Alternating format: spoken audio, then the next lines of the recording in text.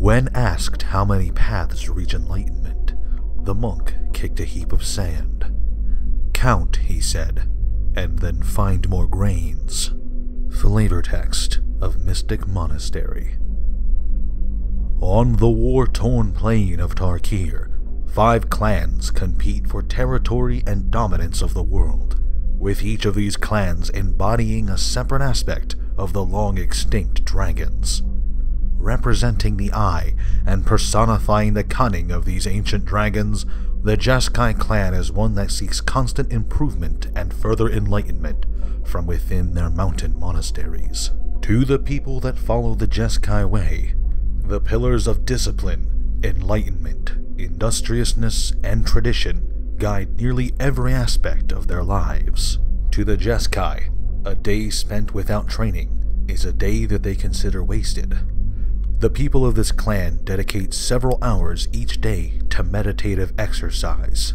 This meditation keeps the body physically fit and is designed to slow down the natural aging process.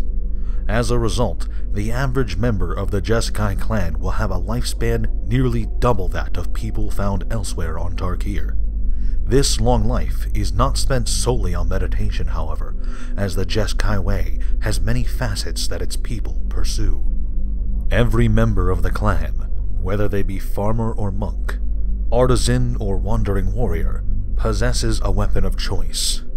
The Jeskai will train with this chosen weapon throughout their long life, perfecting its use. Through their mastery of both the body and a chosen weapon, the Jeskai monks become martial artists of the highest caliber, dangerous to any who would threaten them. It should be noted that even without a weapon, Jeskai monks are a dangerous foe. The clan possesses several different forms of martial arts which they can utilize to defend themselves and defeat their enemies. In addition to training with their body and weapons, mystics of the Order pursue mastery over the sacred elemental forces they call fires. Totaling 5 in all, each corresponds to a color of magic. The Jeskai believe in the white soul fire, the blue mist fire, the black death fire, the red blood fire, and the green vital fire.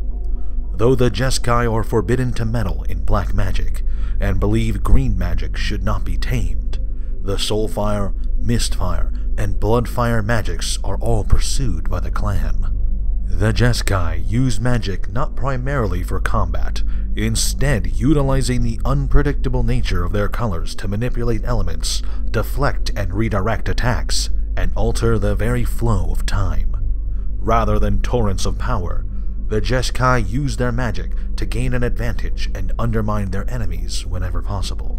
Those who have mastered the magic of the 3 fires are able to move beyond the limitations of color and access the 6th flame, the colorless ghost fire, which was taught to the Jeskai long ago by the spirit dragon Ugin. Knowledge of this ghost fire is rare, and only a handful of individuals throughout Tarkir's history have managed to wield it. Despite their mountain monasteries secluding them from the outside world, the Jeskai are not opposed to outsiders joining the clan. Orphans are regularly adopted, and the monks are willing to welcome anyone so long as they show adherence to the way. Despite their presence in the clan being common, the Jeskai Ifrit always start as outsiders to the clan, hailing from the mysterious mountain range known as Kadat. These Ifrit are naturally a destructive race, and seek out the Jeskai Way to learn the discipline necessary to better themselves, as do many outsiders who join the ranks of the monks. Initiates will train for years before taking the harrowing trials necessary to become seen as a full-fledged member of the clan. As they grow and learn, the students will, over time, be pulled into one of 3 possible paths of life, known as the Ways.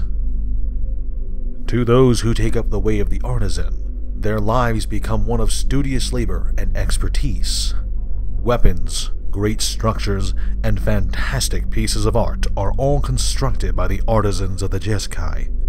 Those who pursue this path become master craftsmen that not only fill the clan's reserves of weapons, but also bring in funding through trade. The Way of the Mystic is taken by students who either themselves wish to become teachers to the next generation of young monks, or those who desire to train themselves further in the mystic or martial arts of the Jeskai Way. These monks seek perfection and enlightenment, often far removed from the rest of the world. Finally, there is the Way of the Wandering Warrior, members of the Jeskai who will spend most of their time traveling the wilderness between strongholds. These monks will serve as a sort of police force for the clan, serving as guardians or helping to mediate disputes. These wandering warriors are often the first kind of Jeskai monks that outsiders will encounter, and are often the clan's first defense against invaders. Wandering warriors are adept at many of the clan's most obscure arts, such as using unconventional weapons or conjuring pearls for battle. The Jeskai do not typically live in cities or villages.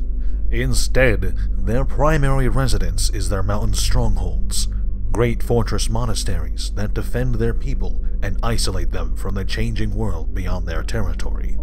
The Jeskai have 4 major strongholds, in addition to many minor ones. The Dirger stronghold is the most accessible of the major strongholds. Located on an island in the center of a lake, this stronghold is reached through a series of bridges connected by rock and dragon bones. The Dirger stronghold is situated near a major caravan route known as the Salt Road, where the Jeskai trade with each other and outsiders, such as Abzan merchants. This stronghold is best known to produce fierce martial artists known as Bloodfire Warriors. The Kori Mountain stronghold is located within a long-dead volcanic crater and is surrounded by an immense dragon skeleton. Rumors persist that the soul of an ancient dragon is held deep underneath this stronghold.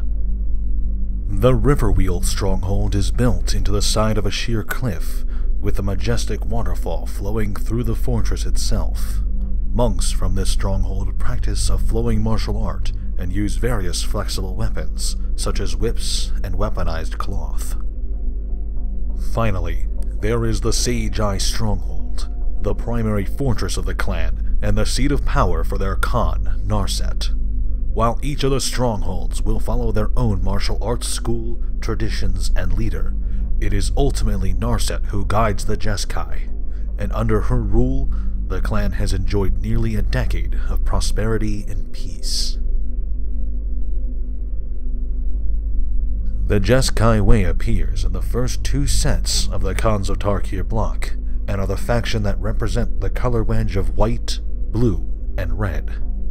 In both sets, the clan was represented by the new mechanic Prowess, which increased the power of its creatures with each non-creature spell cast in a turn. This mechanic helped to highlight the clan's focus on keeping their opponents on their toes. At any time, a new spell could come around and increase the strength of these monks.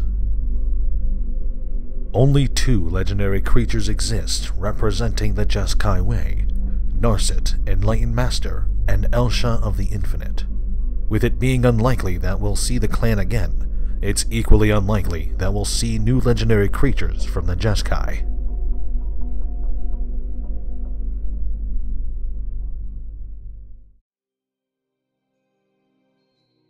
Thank you for watching this video. If you enjoyed, please consider leaving a like or sharing this video with your friends. If you subscribe to my channel and hit the bell button, you'll be notified whenever I upload new videos. If there's a topic you'd like me to discuss, feel free to let me know in the comments section below. Finally, if you follow me on Twitter, you'll have an early idea of what my next video will be. Thank you again, and have a good day.